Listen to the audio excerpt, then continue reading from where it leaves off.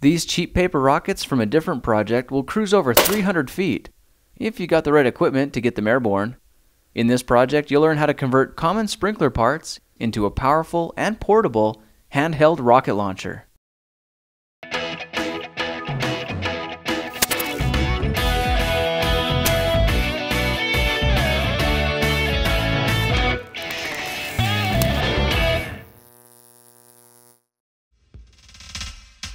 For this project, I based my design on the style of an AK-47 assault rifle. I rounded up these PVC sprinkler parts for about $45 at a local hardware store. To get started, we'll need to measure some 9-inch lengths of 2-inch PVC pipe, and when those are cut, they connect to these reducing adapters. Together, these will act as the pressure chambers that power the rocket launch. I'm placing the parts on my work table in the basic form of the finished rifle, so I can measure custom lengths of 1-inch pipe for the body.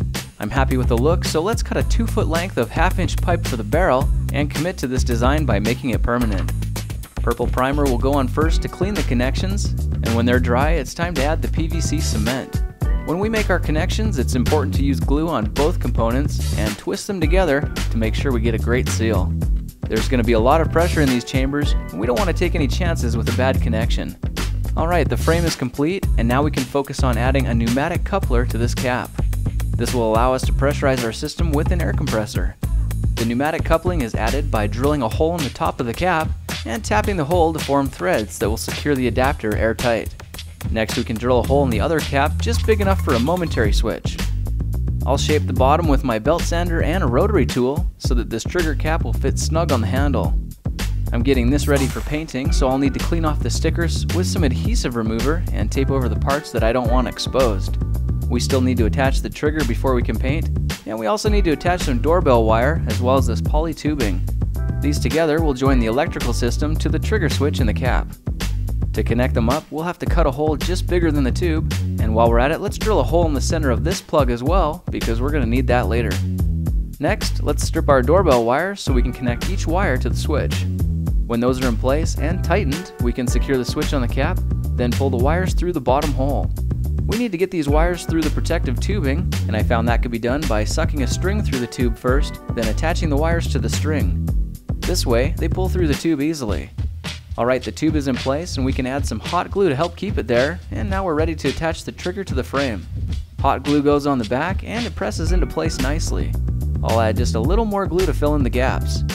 Okay, it's time for a paint job, and I think it'll be fun to use a variety of camouflage paints, so I'll hang this up and start attacking it with 4 different colors. I'm letting each layer dry before adding the next color and just spraying in random patterns for effect. I'll add a coat of finish, and when it's dry, I think it looks pretty good. The masking tape we used to cover the trigger switch and pneumatic coupling can all be removed, and then thread tape can be added to each of the threaded connector nipples. We need to make sure these are screwed back on fairly tightly because we don't want any air to leak. Let's add the inline sprinkler valve next, and then screw the barrel onto that. The valve wires get pulled through the 90-degree joint, and the elbow presses nicely onto the solenoid casing. Now it's time to rig up the electrical system. The ends of each wire need to be snipped to size and stripped to expose the bare copper wire. The other side is made ready by pushing the poly tube through the hole in the end plug that we made earlier. Next, we need to wire a 9-volt snap connector in series with the valve and the switch, and that can be done by twisting the ends together. I used electrical tape to cover the connections, and it ends up looking like this. Now we can snap our battery in place and add hot glue to hold the tubing inside the plug. When that's cooled, the wire and battery tuck very comfortably up into the casing to shield the battery from the elements. The system is finished. At this point, you should have your very own AK-47 style compressed air rocket launcher. I'm really happy with the way it looks and handles. I've even made barrel adapters for shooting paintballs and water balloons, and a valve stem adapter for hooking up a bike pump for anyone who doesn't have an air compressor. A little pose for the camera, and I'm ready to test out one of my 5-cent high-pressure paper rockets. Look for the video on how to build those. Alright, all my neighbors are at work, and the streets are clear, so it's time to fire. Whoa, where'd it go? I actually lost sight of it, but after a few minutes of searching, my little boy helped me find it way down the street, almost 300 feet away. That's nearly the length of a football field, and it's still in perfect condition, so let's shoot it again.